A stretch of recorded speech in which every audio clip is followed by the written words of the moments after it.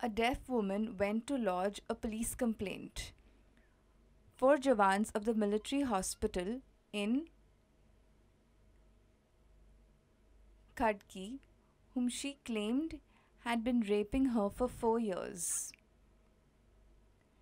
During her night shift, she was sexually assaulted by one of the jawans. She complained to her superior by sending a text message. He promised to file the complaint next day.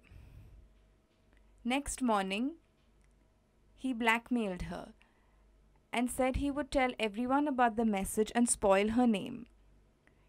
When she didn't want to be put to shame, he raped her with two more other jawans. She was raped for the last 4 years by them.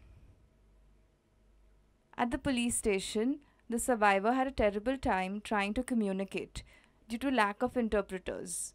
The 34-year-old survivor sat in the police station for 12 hours on 16th October while the police tried to understand what she was saying.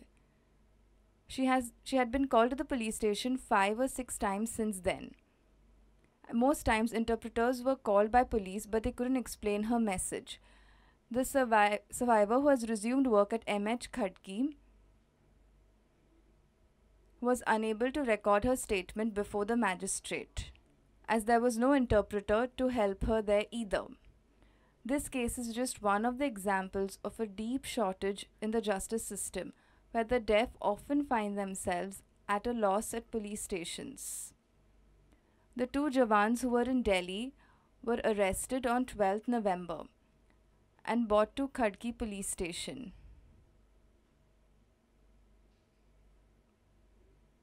The other two jawans have secured bail from the Bombay High Court.